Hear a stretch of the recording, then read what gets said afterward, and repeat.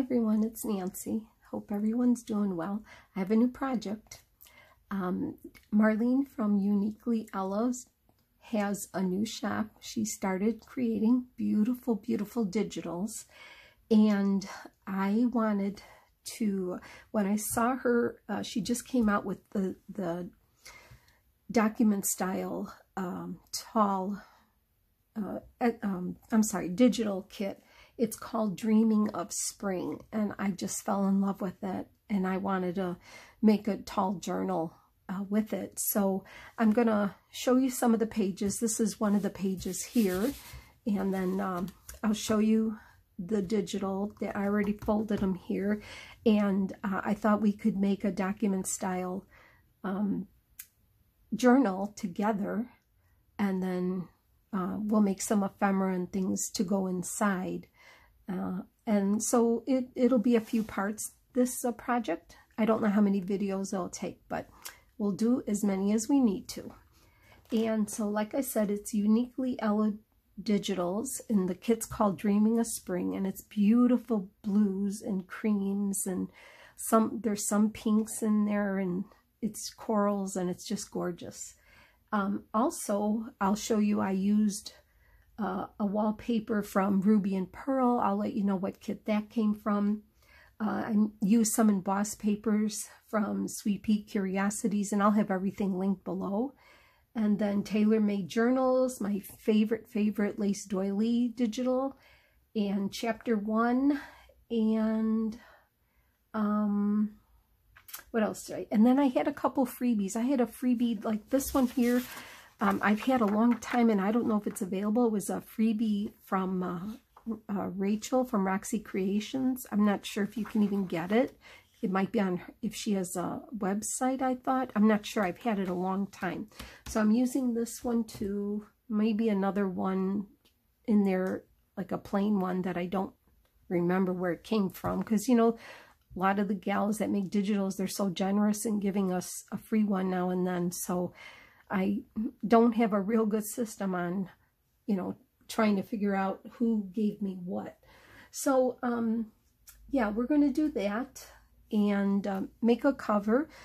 So if you want to just, you know, watch, and then I'll show you what we're going to need, and then we can at least get the cover together, maybe even get the signature put in. We'll see how far we get, okay? So first of all, I wanted to make the cover, and I wanted to be a flexible cover, not a hard cover. So I have cardstock in different colors. This is Stampin' Up! Cardstock, but you don't have to have the blue cardstock. You can use manila folder. You can use any kind of cards, whatever you want. It's just, this is, I'm not sure the weight. It might be 60 GSM. I'm not sure, but this cardstock is Stampin' Up! Cardstock. So, and in case you do have Stampin' Up! Cardstock, or you can get it, this color is blueberry bushel. That's what this is, because I thought it went well with the colors of the kit. So, but like I said, if you don't have a pretty, you know, blue cardstock, or you don't want to use a blue cardstock, then just use manila folder, or, you know, off-white cardstock, whatever you want to use. It doesn't matter. It's just something that's a little sturdier, but once we put paper on it, it's going to get even more sturdy. But yet it'll be very flexible. You see, it'll be very flexible to accommodate as it gets a little chunky. So first I'm going to show you what I did. So I have my cardstock, and you'll need a scoring tool. Now this is my cutter, but it also has a score blade on it. So if you don't have a paper cutter with a score blade, then maybe you have just a scoring board. So whatever you have, okay? And so the first thing I did was, this is an 8.5 by 11 US size. So you have to decide, if you're in Europe, you have to decide what size your cardstock is. So what I did was, like I said, 8.5 by 11. So I wanted to find the middle, okay? So that would be 4 1/4. So what I did was I found 4 1/4 here, and I took the score blade and I went back and forth a couple times, okay? Then, without moving the paper yet, I lifted it up, and what I did was, from that score line I just made, I moved like 1/8 of an inch to the right and scored again, and then go back to the center line where you scored originally, and then go 1/8 of an inch this way and score again. So you have 3 score lines in the middle. The one in the very middle, one 1/8 of an inch to the right of it, of the original, and 1/8 inch, one to the 1/8 of an inch on the left. Okay, so then what I did was I kind of met these edges here and kind of rolled this to kind of, if you can see it, it's not a flat spine, it's got some give in there, and that will help as we add the signature. It'll start to, so you can see, round around the pages and have some give to it. So that's a trick. Okay, so I have 3 score lines there. So that's ready to go. Also, then I wanted to see what I wanted to do on the cover. And this is one of the pages from Marlene's Digital, and it's so pretty. So I wanted this on the cover, but I wanted this on the cover here, and then this part I was going to put here. Now, if you get the digital kit, you can, obviously, there's other pages, and you'll see once we put the signature together, you can pick anything you want for the cover, but this is what I think is so pretty. So, once again, US size is 8.5 by 11. I measured the what I wanted to put here, and I want to leave a slight border around the cover.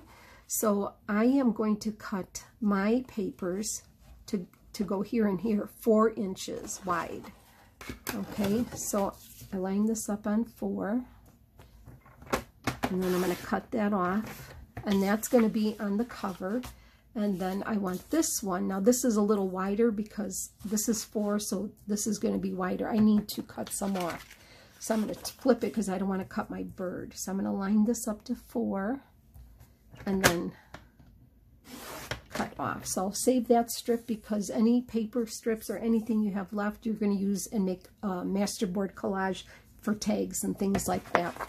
Okay, so that will be the covers. And then for the inside, this you can use one of the pages from her kit, or maybe you have another digital kit you can use. But like I said, this was a freebie long time ago from Rachel, Roxy Creation, and I thought it was real nice. Now her pages, being she's in Italy, so they have the European size. It's slightly shorter here, but I'm not worried about that because what we're going to do is make a pocket down here, and you're not going to see that, so I'm not worried about that.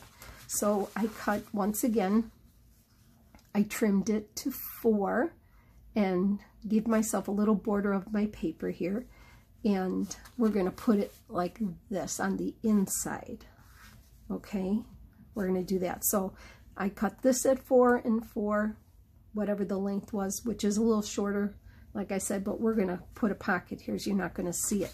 So cut your 2 pieces for your inside cover. Cut your 2 pieces for your outside, and then we'll continue on. So let me move this away. Okay, so what you're going to do is you're going to take your cover piece here, and you're going to glue this on. And I used, see, it fits perfectly. It fits perfectly, and it gives me a nice little blue border around here. So you're going to glue this on here. I use glue stick because I sewed with my sewing machine.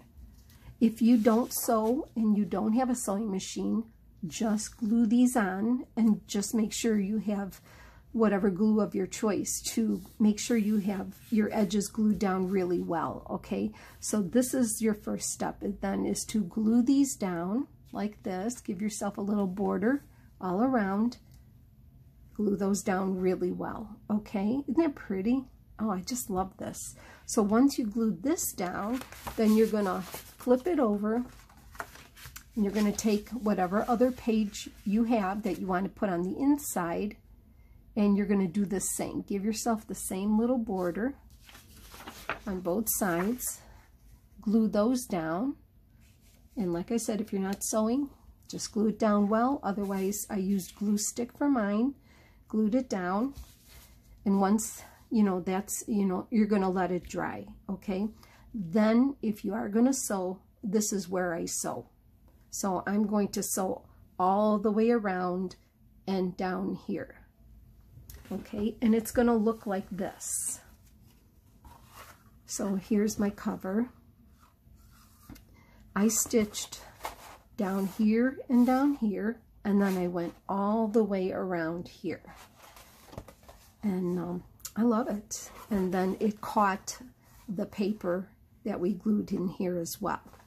And then just another little tip, if you do stitch, where I started and stopped, I just put a little dot of glue, ever so slight, just to hold the threads so they don't come out.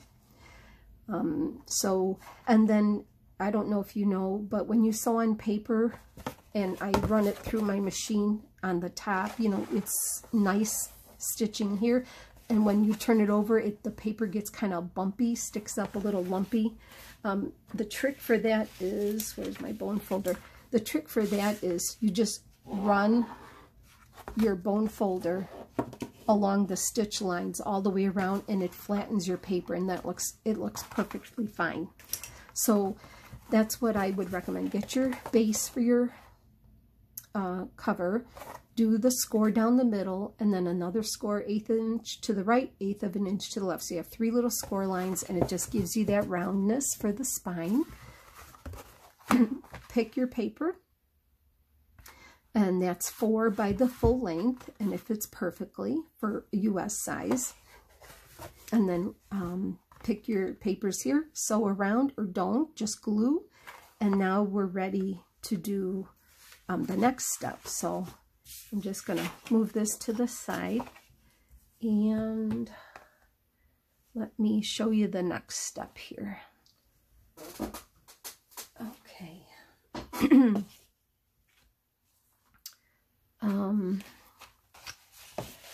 So the next step is to, I thought, I didn't mind that this was shorter, but I already had in mind that I wanted to make a pocket here. So, I mean, if you don't have any laces or doilies or fabric, you can use whatever you want to use. Paper, if you don't, just see what you want to use. And what I did was I cut a piece of doily. I wanted, since this is a tall journal, I wanted the pocket to be a little deeper than usual. And so I laid this down, and I had like a little dresser scarf. So I cut a piece off about that size, and this length here. So you have a couple options too. If you wanted to, you could have somehow clipped this in, and as you stitched, you could have stitched around it, but I didn't do that. It was easier for me to do what I'm doing here. So what I'm going to use is fabric tack, or just use good glue if you have. And what I'm going to do is run glue around here and here, put that on there, clip it, and let it dry. You don't, you can put a couple dots here in the middle. I would put some down the middle too. And I'll tell you why, because on this journal, I want to do the document style binding, which is where you attach it. We'll show you later. I'll attach it here and down here. So here will be open. So you need to make sure you put some fabric tack down the middle here and then here. So if you like, 2 ways. You can glue it on like that, and then you don't have anything coming out here. Or if you like a little bit hanging, which I do, I'm going to lower it a little bit. So some of it is hanging down off the bottom. I'm going to lower it and glue it, and then the way I fix it, there'll be some hanging down here on the bottom, okay? So that's what I want to do. That would be the next thing to do. Find yourself a piece of this, and then we'll put it on. Matter of fact, I can put it on now. So I have to decide.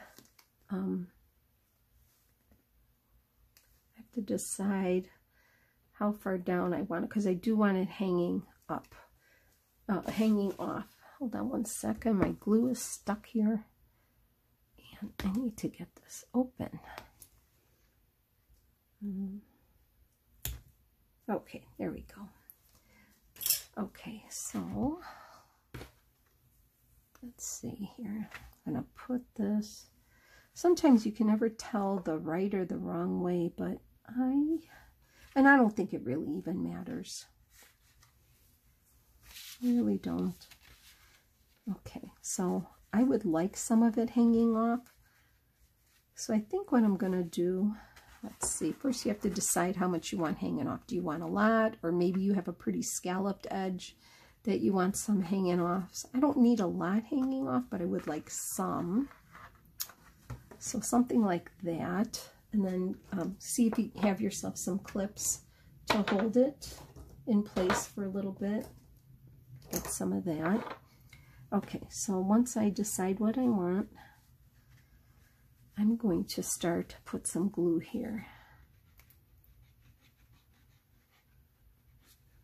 Just down the sides, along the bottom, and you can go right over your stitching here. Okay.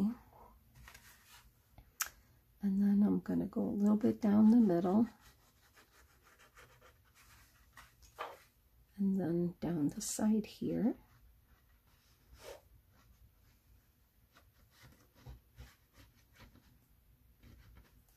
Okay, that should be good. You don't want to put a ton, but enough to hold it. All right, so now I'm going to lay this on. Do one side here.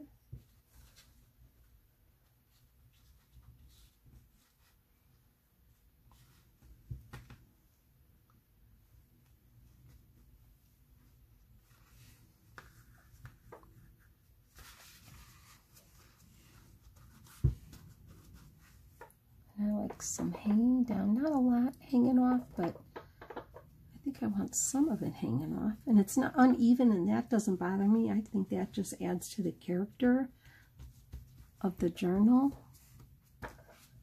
So let's just get that pushed down. See how that looks. Yeah, just a little bit. I don't need a lot hanging down, but just a little. It's a little. Okay. And so when you have it where you want it, you just want to put some clips there to hold it while it dries. All around. We get a couple more clips.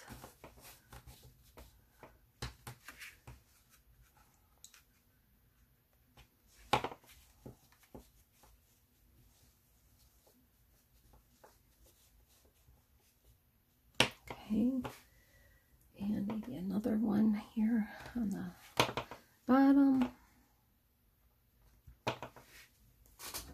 And if you, like I said, if you want to stitch it on, go right ahead.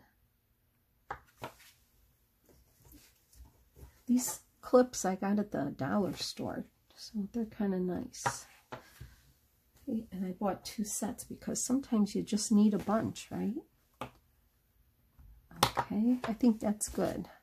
And that'll stay fine in the middle. So we're going to let that dry for now. And in the meantime, I want to show you the signature. So I put together 10 pages. 10 pages. And I think that's good. You can do what you want, but I think that is a good amount because it's just going to get thicker as we put ephemera and pockets and tucks and things like that. So I already have my signature together. So I'm going to show you, and then you'll see the digital. So this is one of Marlene's from her Dreaming of Spring. It's a beautiful background type page. Okay, so I have that as my first page. And then on this page here, this is one of, this is from Chapter 1.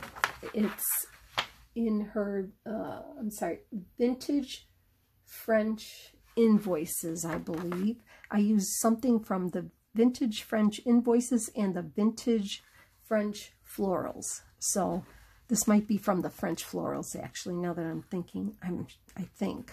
So that's my first page that I have. That's from Marlene, Uniquely Ella.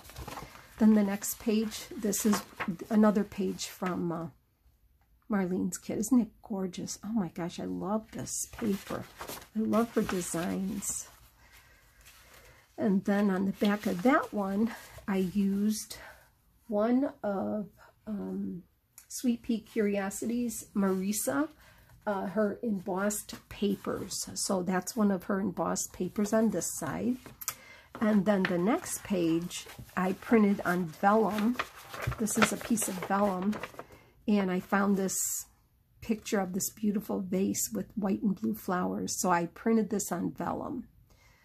So that's my next page. And it looks real pretty over the next page, which is one of my favorites, the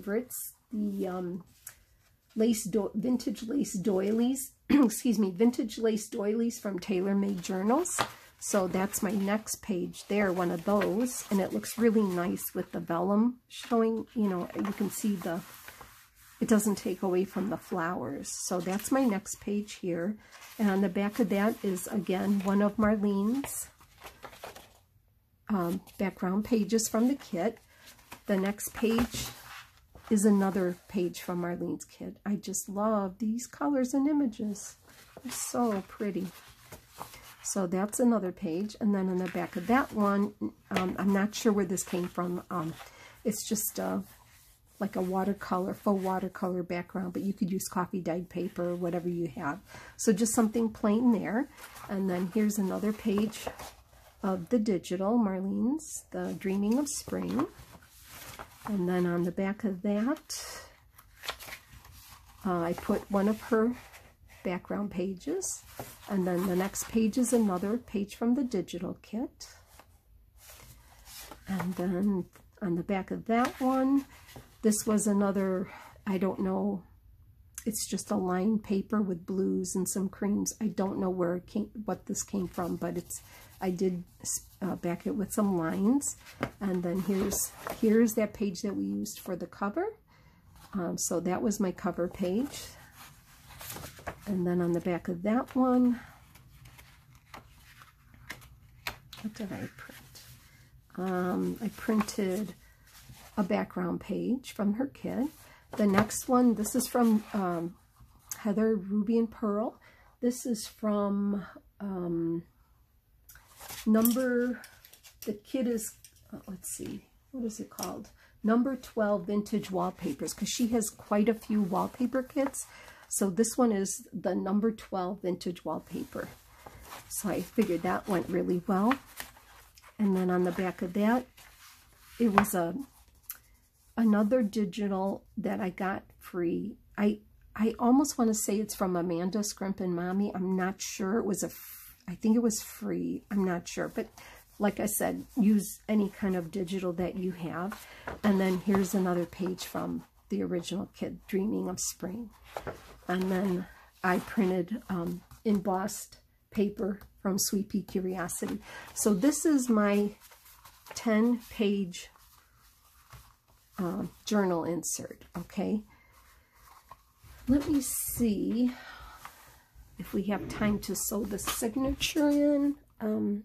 I have about 6 minutes left. I can at least explain it to you. So once you have your pages together the way you want, and they're all, you know, even, ready to go, I'm going to use the document style binding, and I think a few girls have shown this, but you know who showed it recently was Rachel from Roxy Creations on her antique document journal she was working on.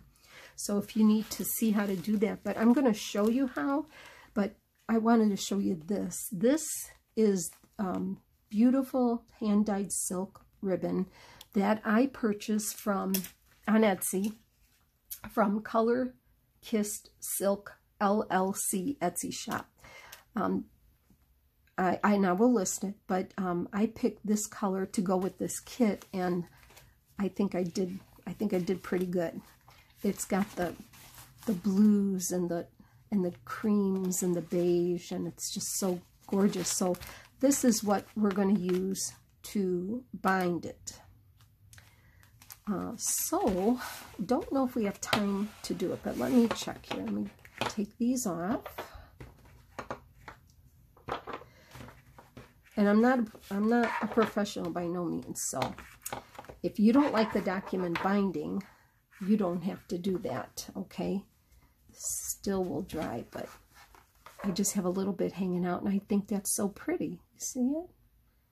Little string, I'll fix that. But so what I suggest to do is take a pencil, which I will find my pencil here in a second, and what I'm going to do is measure down about 1.5 inches. Actually, could even go 1 inch, really, but maybe 1.25 inches. I really don't think it matters, but I'm gonna go 1 inch, do 1.25 inches from the top to here, 1.25 inches, and in the spine, I'm just gonna put a pencil mark there, 1.25 inches, and then on the bottom, not the bottom from the paper, not from my lace hanging out, but from the paper, I'm going to somehow make a mark here with the pencil. I'm actually hitting the doily, but I'm marking it up so I can see my dot right there. And you're not going to see that because it's going to be sewn, but let me just make a little darker dot with some. Okay, now I see my. So that's our marks. So that's 1.25 inches from the bottom up, 1.25 inches. I'm sorry, 1.25 inches from the bottom up, 1.25 inches from the top.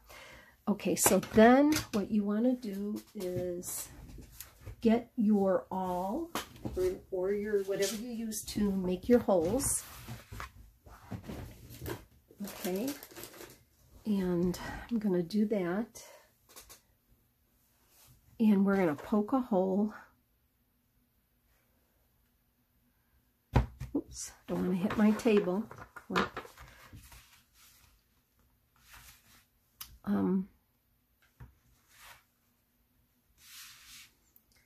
Poke a hole in there.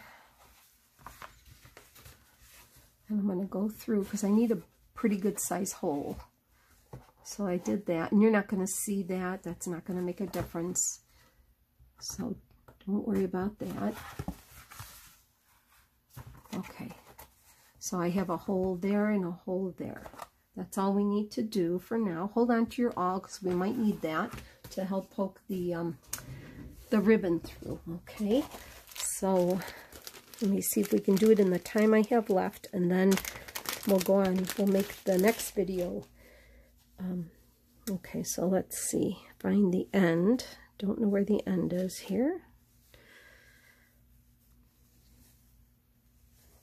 They tie it up so pretty. I think I'm going to have to take this off.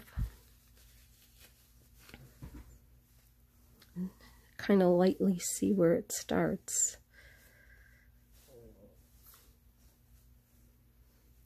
Here's an end here. Okay. All right. And then what I do is I just wind all this around a piece of file folder just to keep it nice. Okay, so then you have your signature. And I think many of you have done this before. So make sure you have it right side up. Make sure it's all in place here. And then put this in and get it lined up. Make sure it's right where you want it to be. And then clip it with your clips.